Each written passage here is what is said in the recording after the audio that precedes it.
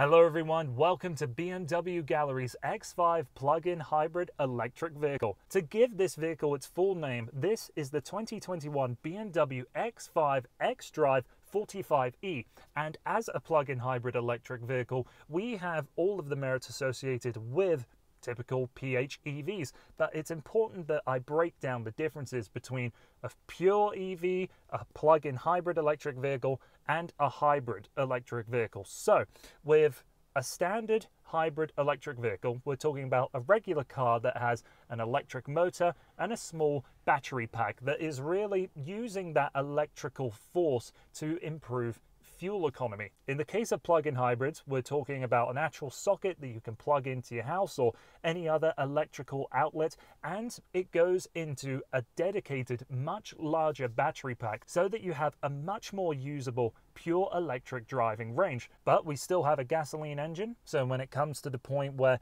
you've run out of electricity, you can still keep on going without any range anxiety fears. And for pure EVs, we're talking about just electricity, so just a battery pack and just some electric motors. Now in the case of this X5, we have a 3-litre turbocharged straight-six engine, an electric motor between the engine and the 8-speed transmission, and then a 24 kilowatt-hour lithium-ion battery pack that lives underneath the rear seat and underneath the trunk.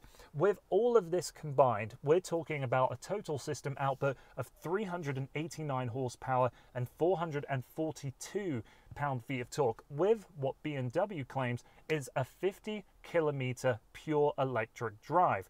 And if you're plugging in this vehicle at home at night using a level 2 charger, it will recharge itself in less than 5.5 hours. This plug-in hybrid electric has a lot of different driving modes, so if you're looking for the most efficiency or the most performance out of your day-to-day drive, the team at BMW Gallery will be really helpful for you to show what systems you need to use to maximize your goals. Let's now get onto the road with the X5, because there is a lot to discuss with the driving modes and the overall driving feel of this mid-size SUV. So without further ado, let's get on the road and go for a drive. Even though there's a lot of complex elements to this vehicle, it isn't complicated to drive. If you just want to drive it like any other vehicle you've driven throughout your life, the X5 will feel like a normal X5. But if you pay attention and you really want to maximize efficiency, then there's a lot of very interesting elements to a day-to-day commute that all hybrids or plug-in hybrids can provide. So for an example right now, hybrids and plug-in hybrids have regenerative braking. So as you coast or you're on the brakes, you're actually feeding a little bit of electricity back into the battery pack. So the example right now, I'm going down a hill, I have my foot off of the gas, the engine is off, and a tiny little bit of electricity is going back into the battery pack. And even though BMW claims that you could get 50 kilometers of pure electric range, when I was driving this vehicle earlier, 75% charge indicated, but 63 kilometers indicated remaining. So it's learning how efficiently I'm driving, and with that, it's changing around its predictions of just how efficient of a drive I'm having.